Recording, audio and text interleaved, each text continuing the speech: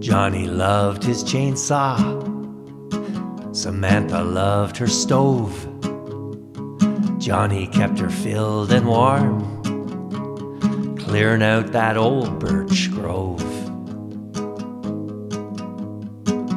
Johnny loved the noise and the fumes, Samantha loved the heat. They lived in the woods beside the lake, living off of wild deer meat.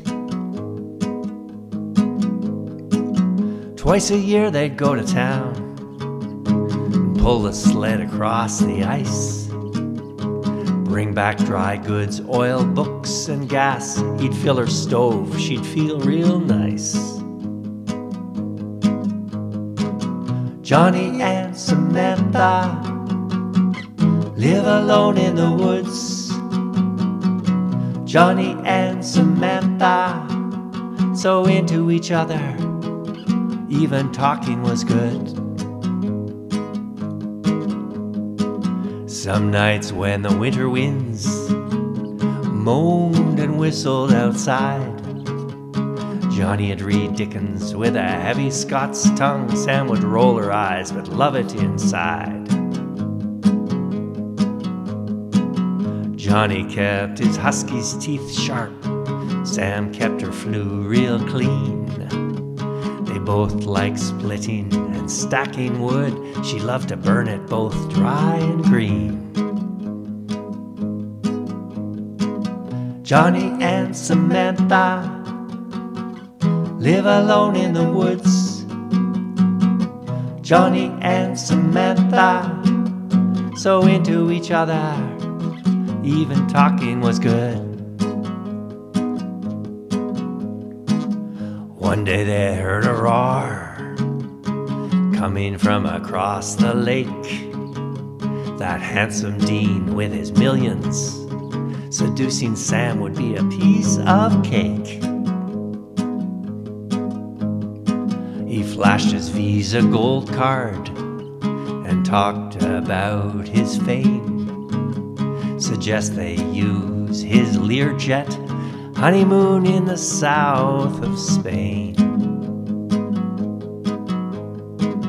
Johnny and Samantha live alone in the woods. Dean made quite an offer. Was Johnny's just as good?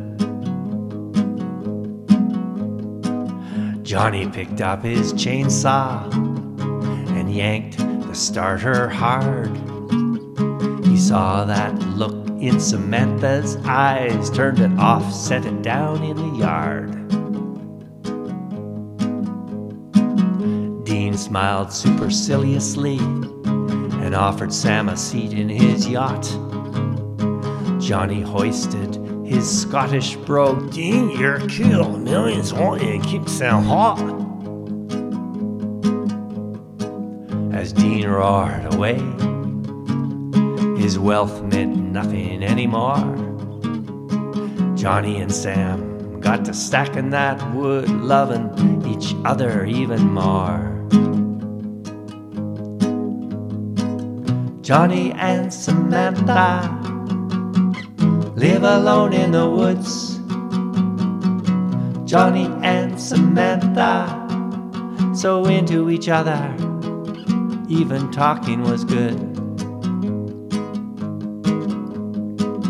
Johnny and Samantha live alone in the woods. Johnny and Samantha, so into each other, even talking was good.